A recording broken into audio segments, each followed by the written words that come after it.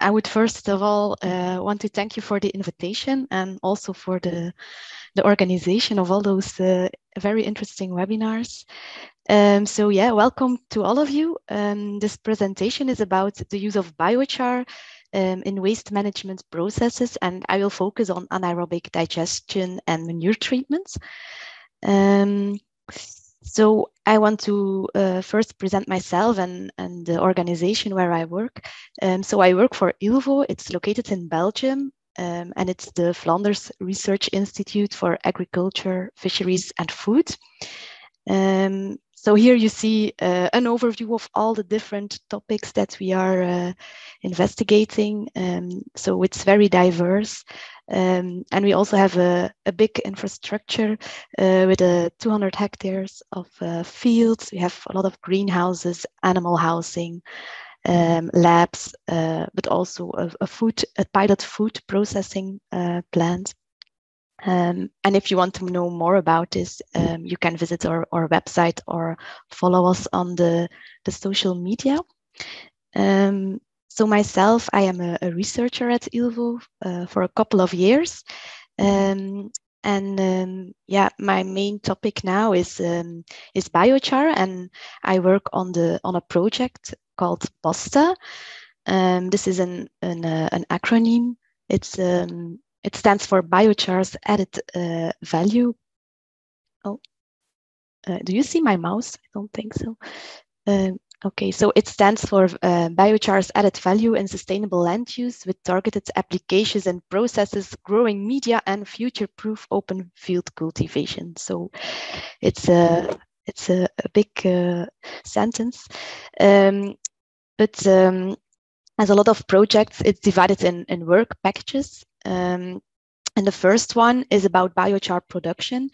And Hasselt University, who is the coordinator of this project, is tackling this project. So they are optimizing the pyrolysis process, and they are looking into pre and post treatments.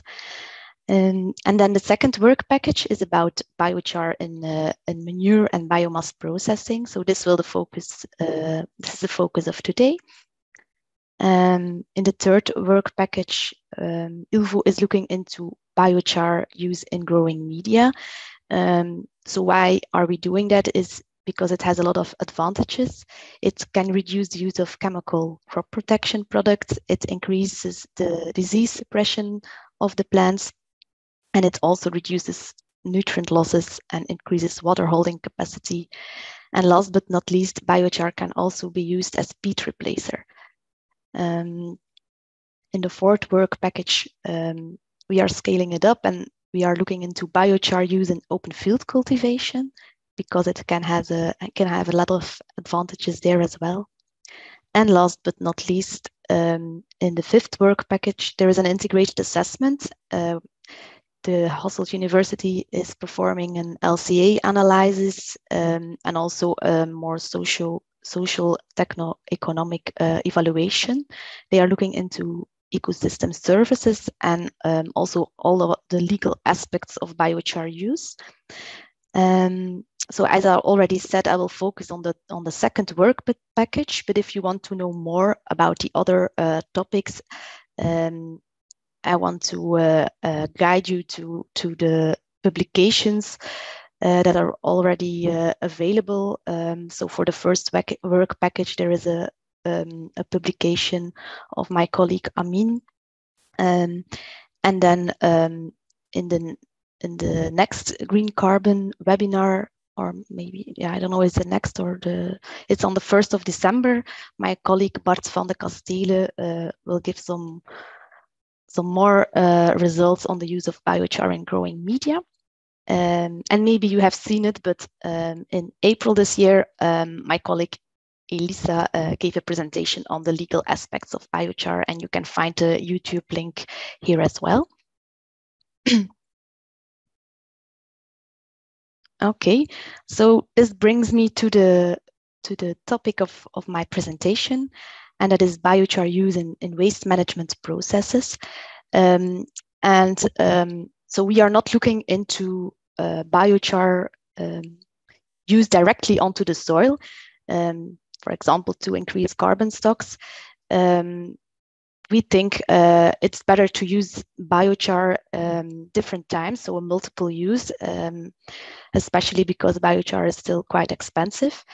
So the biochar can be used first in waste management processes such as manure treatment, anaerobic digestion, and composting, because in those processes the biochar can optimize the process, but can also reduce nutrient losses to the environment. And then afterwards, in a second step, we aim to use the biochar enriched end products, so the biochar enriched manure, digested and compost on the field, or for example, also as peat replacer in growing media. And then at last, the waste products coming from the cultivation, spent growing media, or the crop residues can be used again as feedstock for biochar production. And in that way, we have a multiple use of the biochar, and we have a closed loop. But as you already know, biochar is a diverse, can be very diverse depending on the feedstock that is used and on the conditions of pyrolyzing. So also the characteristics are very different depending on the biochar. So it's very complex for a company that wants to use it in the biomass processing to know which biochar has potential to optimize his process or to reduce losses during the process. So in a first step, we looked to fast screening tests to be able to select or to engineer biochar with a high potential for, so we focused on nitrogen with a high potential for sorption of ammonium and NH3 sorption. And this, we already published a paper. Oh, I just, I pushed something. Can you still see it? Yeah. Mm.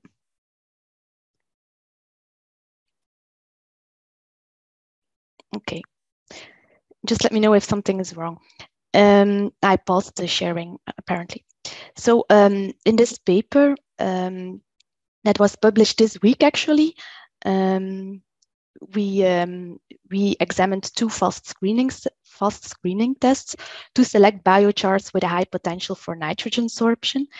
If you want to read the publication, you can always send me an email. And the major results were that we saw that biochar made from manure actually had the highest potential of sorbing ammonium nitrogen. So that is biochar with a high nutrient content and a high cation exchange capacity, but they should be produced at a lower pyrolysis temperature of approximately 450 degrees. So a first take-home message for you is already that you can make biochar out of manure, and that manure-based biochar can be used again in manure processing to optimize the manure treatment.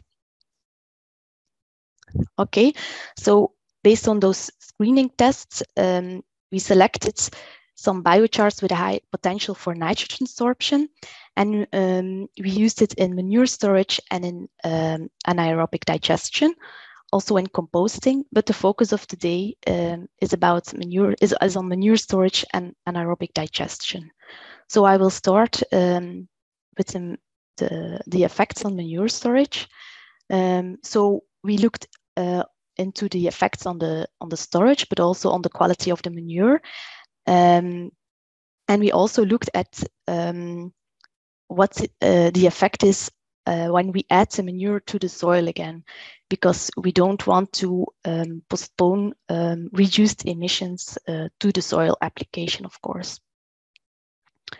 So our research questions and methods that we used. So the first one here is that we studied the effect of biochar on NH3 and greenhouse gas emissions during storage of cattle manure. So we had two phases of storage. In the first phase, we had 6 containers, and at 3 of the containers, we added biochar with a dose of 10 grams per liter. And the other 3 there, we did not add biochar. It was our control, so just the cattle manure. You can also see in the table the coding. So CS stands for cattle slurry, and then the first letter is 0 for no biochar and B for biochar. And then the third letter is for the second phase. There we added 3 extra amendments. Elemental sulfur, because we expected that it would reduce the pH. Clinoptilolite, that's a clay mineral, a zeolite that is known for his high nitrogen absorption. And then as a third, we added extra biochar. And we monitored the emissions for 15 days. On the second picture here, you can see how we measured the gaseous emissions. So you see a gray container and it's filled with cattle slurry. And then in the headspace, we measure the emissions with a semi-continuous multi-gas analyzer. So this is simulating the storage of the manure. Then a second research question is, if we separate this cattle slurry with a centrifuge in a liquid and a solid fraction, is there then an effect of biochar on the quality of both of the fractions? And then in a third step, we added the solid fractions to the soil, and we measured again with the same device the NH3 and greenhouse gas emissions. And we added the solid fractions at an equal nitrogen dose of 170 kilograms per hectare, because that's the maximum allowed dose of nitrogen from animal manure in Flanders.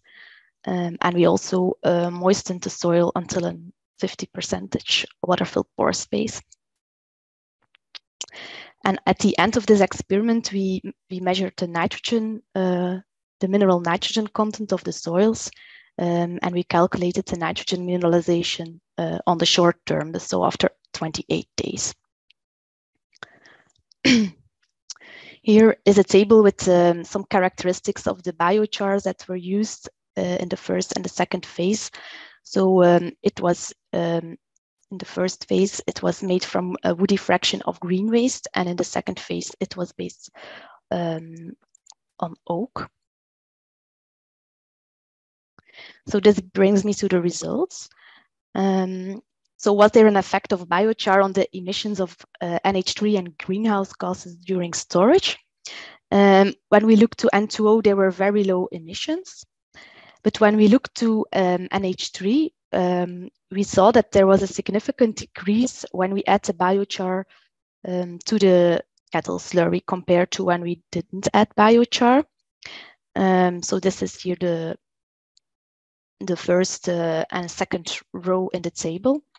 And then in the second phase, when we add clinoptilolite, biochar in combination with elemental sulfur and a double dose of biochar, we also saw that there was a reduction of approximately 20% compared to the cattle slurry without biochar. For CO2, there were no significant differences. However, what also should be mentioned is that the methane emissions increased significantly during the first phase when biochar was added. Then the effect on the separation efficiency. So when we add clinoptilolite and a double dose of biochar, we see that there is an increased separation efficiency in the solid fraction. There was also more nitrogen in the solid fraction when we add clinoptilolite and biochar. And of course, when we add biochar, you have a solid fraction with a higher carbon content. There were no significant effects on the chemical characteristics of the liquid fraction. Some more details about the solid fraction. So when we added the biochar in all the treatments, we saw there was lower nitrogen, and also on the total nitrogen, calculated on the total nitrogen for the biochar treatments. And when we had biochar, we had a solid fraction with a higher water available phosphorus and magnesium content. When we add a higher dose of biochar, we have a solid fraction that is drier and had a significantly higher carbon content.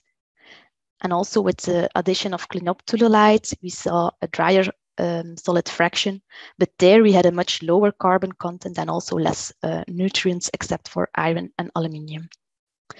And then despite what we expected, when we added sulfur, we had no effect on the pH. What we saw is that we had a much higher sulfate content and a much higher cation exchange capacity in the solid fraction. And then the third research question, I think you are curious if we postpone the reduced NH3 emissions during the storage, if we postpone it to the soil application of the solid fraction. When we look to N2O and methane, the emissions were negligible. When we look to NH3, we see that the emissions decreased during the time, during our measurement of 1 month. When we look to CO2 emissions, they were quite stable during the time. And then here you can see the table with the different treatments and then the emissions of NH3, CO2, and the net nitrogen mineralization. And you see here that for the clinoptilolite treatment, the third one, that had the lowest NH3 emissions after soil application. And when we add clinoptilolite or a double dose of biochar, so the last row, we had the lowest CO2 emissions, and they are divided by the carbon content of the solid fraction to be able to compare them. And there was no significant effect on the short-term nitrogen mineralization in the soil. Okay, so this brings me to the second part of the presentation. What is happening when you add biochar to anaerobic digestion? What is happening to the process, but also to the digested? And what is happening when you add the digested to the soil? The research questions and the methods here. So first, we evaluated the effect on the yield of the biogas process, because that is, of course, the main issue. So we used semi-continuous lab reactors of 4.5 liter, and we had 3 treatments and 2 replicates. So on this picture, you can see the experimental setup. It was performed at OWS in Belgium. So you have a test reactor, and the feedstock that was digested here was organic kitchen waste, and it was mixed with 3% of chicken manure to increase the nitrogen content and to increase the possible nitrogen losses. And then we used 2 biochars. So in the first treatment, in 2 replicates, we added insect frass biochar. And in the second treatments, we added a woody biochar. Then, of course, we also had a blanked treatment without biochar. And we used a dose of 5% biochar on the feedstock mixture.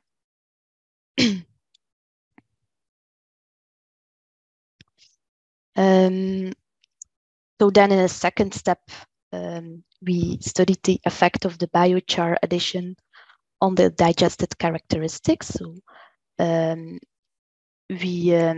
we actually created 2 extra treatments. So you have the 3 treatments that I just explained: blank without biochar, frass biochar, and woody biochar.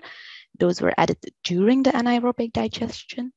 But then we also added the same dose of biochar to the control digested after anaerobic digestion. And then our third research question was, what is the effect of biochar on the emissions after soil application? So then we used the 5 digesteds in 2 replicates, and they were added to the soil again at an equal nitrogen dose of 170 kilograms per hectare in the first experiment. And we repeated this experiment with a double dose of nitrogen of 340 kilograms per hectare. So we measured again the NH3 and greenhouse gas emissions during 1 month after soil application. Okay, and then the results here. So first of all, what was the effect of biochar on anaerobic digestion? Well, we did not see a significant effect on the biogas yield and on the composition of the gas, but there was a trend for less NH3 in the biogas when we added biochar and less ammonium in the digestate. So this indicates that the ammonium could be binded onto the biochar, or there was a higher conversion into organic nitrogen during the digestion. Then the effect on the digesteds. So when we added biochar during the anaerobic digestion process, we get a higher carbon content and CN ratio in the digested. But when we added the biochar after the digestion to the digested, we did not see that result.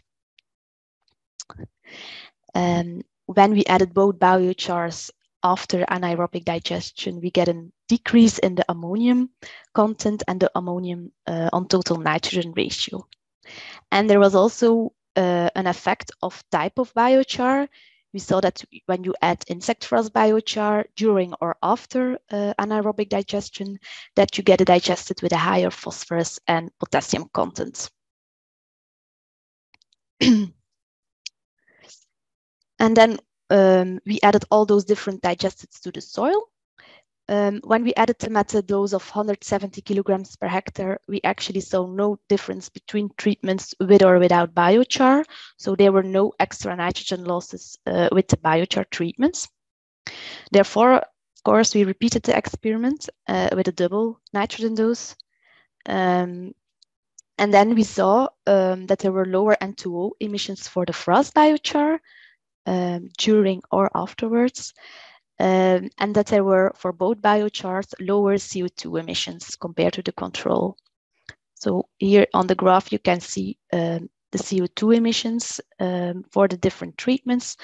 So the first two were the control without biochar, and then all the others were the different treatments with biochar addition during or after. And we saw no effects on NH3 emissions.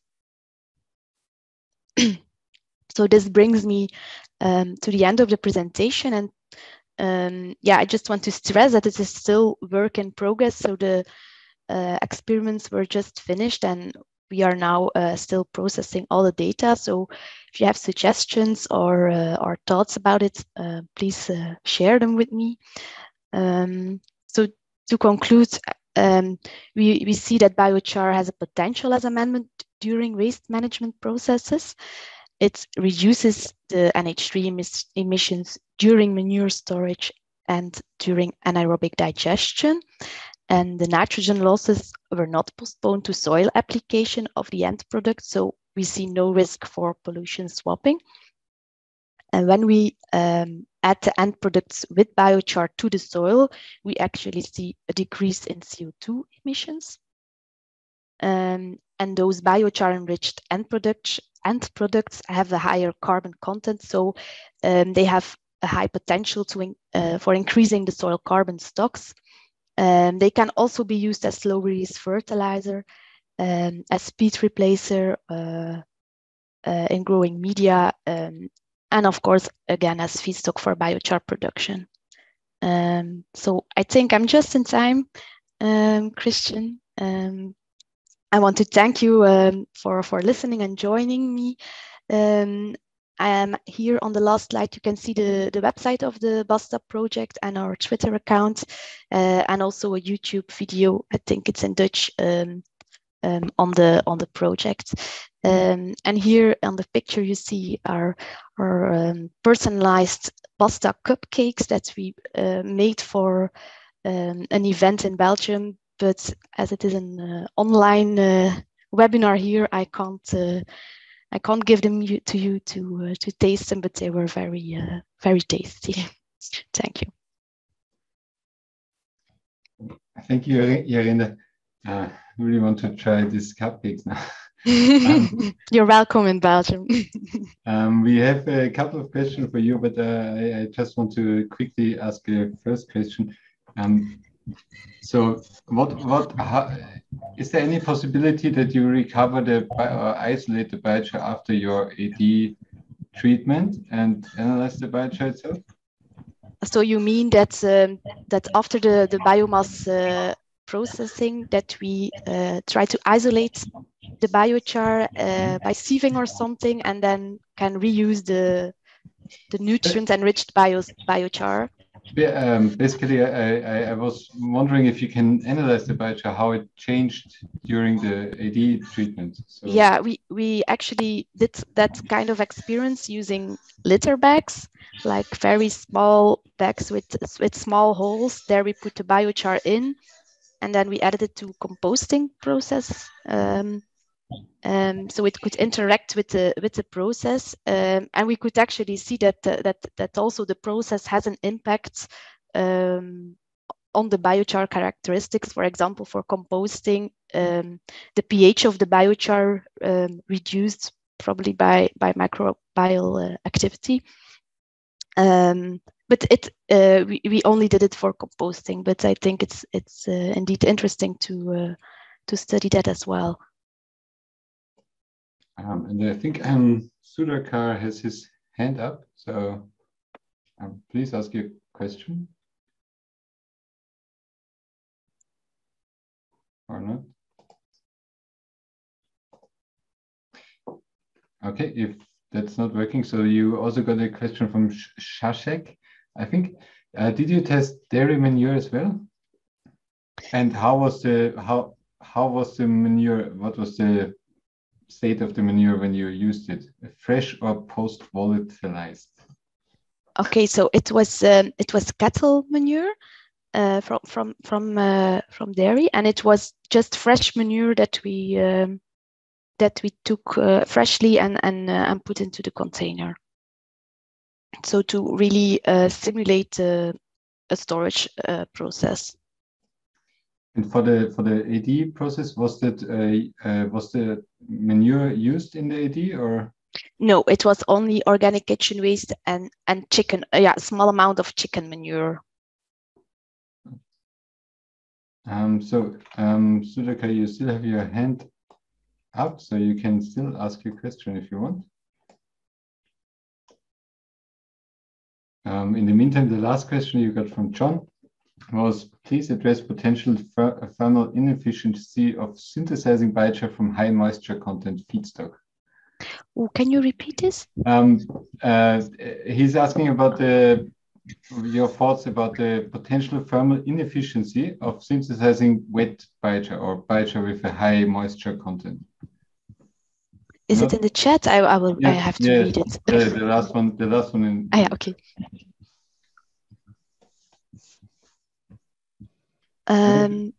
I should ask this to the colleagues who produced actually the biochar. I did not do this myself. So I cannot answer it. But if you want, I can forward it to my colleague. Okay, maybe Sudhakar is now ready. Ask the question, please. Yes. Sudhakar Reddy from India. So should I confine my query only to this particular subject, or I can ask in general any biochar query? Only confining to your subject of anaerobic. Ideally, it would be about the on the same paper about this presentation here. Okay. Coming to the point, we see the anaerobic digestion. When you add this biochar, as it is co-composting of biochar, is supposed to be producing better nutrients than when you get to see the compost alone. So in a similar way, that is in the wet state, in the aerobic state. When it is anaerobic state, when you use this biochar with this compost, whatever may be the composition, like chicken manure addition, that must have added little fillip to the cause of improvement. But do you suggest co-composting in anaerobic state would have improved the real benefits as asked by some gentleman? Is that possible? Because the tests have proven that co-composition of compost and biochar would be giving better nutrients, say, at the end of the composition than the composition alone without biochar. In a similar way, that is an aerobic state. But here in the anaerobic state, the co-composition, compost digestate, would have helped the nutrients increase or whatever. I don't know if my query is understood by you. If I understand it correct, you mean that when you compost with biochar, that you have a good effect of the biochar on the yes, nutrients. Obviously, the co-composting would help retaining more nutrients. Yeah, maybe perhaps the emissions wouldn't have been there. That might be the reason. I'm just inferring. So, yeah, but indeed. here that feasibility here, there is no question of emission when it is in the container. Maybe what is the phenomenon? Unlike in open state composition, co-composition, composting of biochar and compost. Here, combination of compost in an anaerobic state, what would be the effect? So you mean if there is an effect of biochar as well in the anaerobic digestion? Yes. So yes. What possibility would have been there? Here, there are no emissions here. That is under the control condition. You are doing anaerobic. So digestion. You produce during anaerobic digestion. You also produce biogas. So it's not emissions; it's captured. But the composition of the biogas is depending on the process, and you want to maximize the biogas yield, and you want to minimize the other gases. So you want to minimize, for example, NH3 emission, because they are not good for your anaerobic digestion process and your organisms.